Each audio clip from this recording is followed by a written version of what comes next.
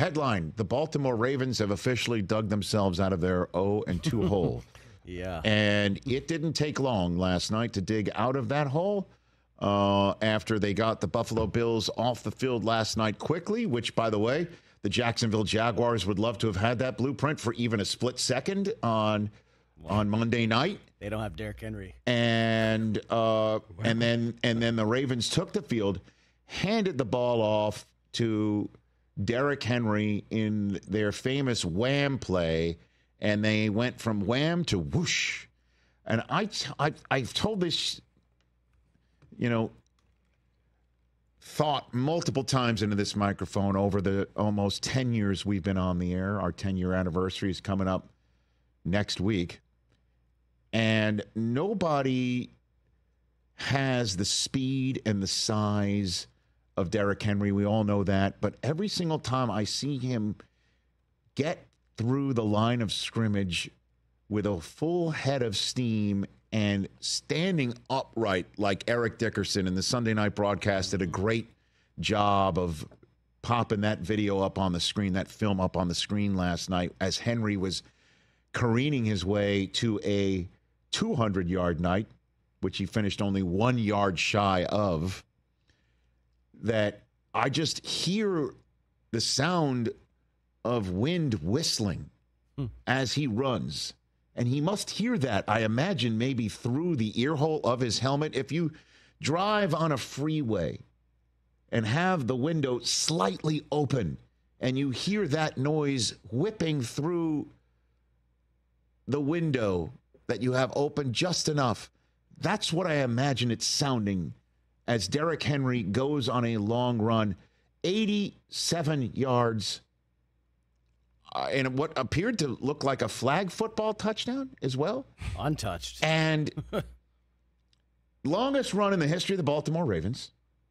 By the way, not a bad way for your first touch at home under the lights in front of your newfound fan base. Not a bad way to start that one off. But it's only the third longest touchdown run in his career. I'm sorry, that's just funny. That just doesn't even make sense. What's this, Tecmo Bowl? Sometimes facts just sound absurd saying them. Yeah. Wow. But it's true. And you kind of, when he does that to a team, you just feel like it's a wrap on the spot. Yeah, that game kind of felt over after that. But the Bills are the Bills, right? And we saw what they just did, and they were 3-0 for a reason. It wasn't a fluke. We saw how they snapped the Jaguars in two, and the Ravens just kept on pounding them and pounding them and pounding them. And the reason why I feel like they have gotten out of their 0-2 hole, not just because they're now 2-2, but defensively they were all over Josh Allen last night, and it took a Superman type play to switch the momentum last night, where he was just inches away from the boundary with a third of the Ravens defense chasing him, and he finds Khalil Shakir wide open, and it took that to finally switch momentum just for a brief bit on the Ravens defense until they got too cute on offense, and the Ravens defense was all over that play, and that essentially ended the game, that turnover. But they also, I think, have figured out what to do on offense. The run play from Henry that started this conversation was from the pistol formation. So what that means is Lamar is just in semi-shotgun, and Henry is dotting the I. That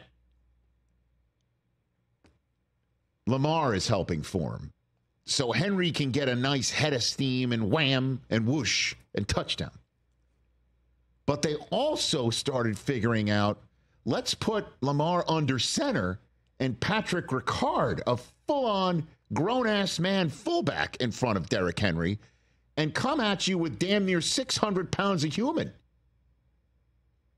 And then when they're not in, let's get Justice Hill as a change. And then we'll play action and start playing off of all of that. Yep. And we got 2 tight ends, and we got Zay Flowers, and Bateman will pop up every now and then, and Aguilar will do his business. And you could say that's less than. And you could make a case that there are better receiver rooms.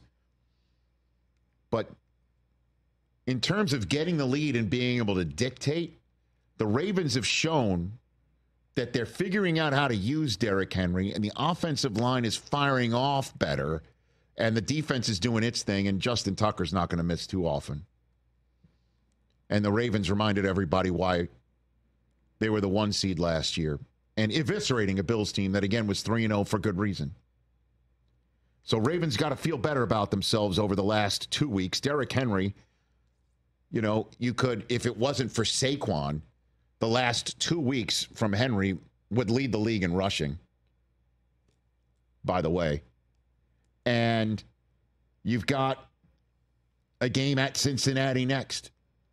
2 teams that started 0-2 and are digging themselves out of a hole in different manners. One who's done with that through 4 weeks, and Cincinnati, boy, needing to hold serve in a huge divisional game. And then next 2 games after that are must-see. Washington, which leads the NFC East. We'll talk about Jaden Daniels. And Tampa, which leads the NFC South. That's a Monday nighter at Tampa. And then at Cleveland, which is a whole different story. So the Ravens still have some work to do, but they've dug out of the hole. As for the Bills, I'm going to dig a hole and throw the film in it. You know, you could sit here and say they missed Stephon Diggs. Defensively, they were not aggressive. You could see how things switched after halftime when they got aggressive with Lamar. They sacked him, got him 3 and out. Then they made a play, that Josh Allen play. So Allen is still superhuman, Mandalorian type. And they just weren't aggressive enough on defense. And then the questions you have about their head coach and his decision-making, and Sean McDermott, go for it on 4th down from your own 39 when the game's tied, but punt it when you're losing by a couple scores from the same exact situation from your own 39, and you punt it back, and then it was a 4th and 2 earlier where they should have went for it. You're not aggressive when you should be, and then you're aggressive when you shouldn't be, certainly on offense when things are changing and you get too cute with some dipsy-do and you damn near get your quarterback hurt and there's a turnover, and that's an easy second guess because momentum did switch after that. And you're just, you wonder, do they have enough depth at the receiver position? Keon Coleman dropped one that would have been a huge one right before the first half, but then made some really nice back shoulder grabs. Yeah. He's going to come on. And again, James Cook is really good. I'm not concerned. I'm going to dig a hole and throw the film into it for the Bills. That's one of those losses because you look at the rest of the AFC East. We'll see what the Dolphins look tonight with Snoop Huntley. The Jets had a chance to win a 3rd game in a row, but offensively, it just looked dreadful for them. And they've got the Vikings next, who are 4-0 with a huge win in Green Bay. And you've got the Jets and the Vikings next, is what I was saying. And then you got Houston next for the Bills, and then they're at the Jets on a Monday night. That's for the Bills. So I'm going to take the tape and throw it. Catch the Rich Eisen Show every single day on the Roku channel, 12 to 3 Eastern, for free.